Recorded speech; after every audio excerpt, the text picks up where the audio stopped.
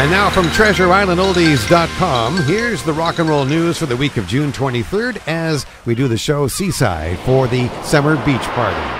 This week in 1972, Smokey Robinson appeared in concert with the Miracles for the last time, and the concert was held in Washington, D.C. In 1963, Del Shannon charted with the song From Me to You, the very first John Lennon and Paul McCartney composition to make the Billboard Hot 100.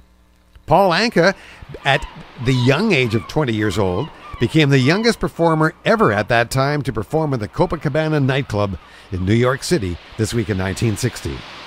The final Beatles World Tour began in Munich this week in 66. Same year, the Richard Carpenter Trio, along with Karen on drums, won the Battle of the Bands contest at the Hollywood Bowl. John Lennon's book A Spaniard in the Works was published in 65. The Beatles premiered the song All You Need Is Love this week in 1967 to over 400 million people on a worldwide TV show. Elvis held his last concert in Indianapolis, Indiana this week in 77. John and Paul wrote She Loves You in a hotel room in Newcastle, England, while they were on tour there this week in 1963. The Rolling Stones released It's All Over Now this week in 1964. Tom Jones received a star on the Hollywood Walk of Fame in 1989. New York's Fillmore East Concert Hall closed in 1971. The group Smile changed their name to Queen and held their very first show under that name this week in 1970. In 2007, Jimmy Rogers had brain surgery in Hot Springs, Arkansas, and doctors discovered that his skull had miraculously regenerated as a result of a very serious accident and beating several years earlier. Aretha Franklin appeared on the cover of Time magazine this week in 1968. In 1965, DJ Murray the K's TV special, It's What's Happenin', Baby, aired along with the Drifters, the Dave Clark Five, Tom Jones, Gary Lewis, the Supremes, and many other stars. Denny Doherty's autobiographical musical, Dream a Little Dream, the almost true story of the Mamas and Papas, had its premiere in Toronto this week in 2001. In 1967, Graham Nash wrote Marrakesh Express while on tour with the Hollies in Yugoslavia, but he did not record it with them. He later recorded it with Crosby, Stills and Nash. In 1987 this week, Alice Cooper fell off a stage here in Vancouver and broke 6 ribs. The wrecking crew of Los Angeles studio musicians was inducted into the Hollywood Rock Walk this week in 2008. In the studio, Aretha Franklin recorded Chain of Fools in 67. B.W. Stevenson recorded My Maria in 1973.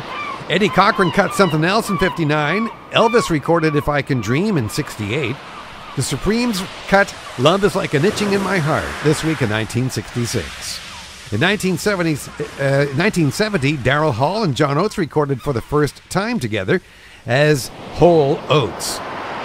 Sly and the Family Stone recorded a song we'll hear this week on the Summer Beach Party on Treasure Island Oldies, Hot Fun in the Summertime. And that session took place in 1969, as did the Hollies, who recorded He Ain't Heavy, He's My Brother with Elton John playing piano. Elvis recorded his latest Flame and Little Sister in 61, also in 1961. Roy Orbison recorded Candyman. The Drifters cut Up on the Roof in 62. Buddy Holly recorded Peggy Sue in 1957. And Johnny Ray recorded Just Walkin' in the Rain in 1956.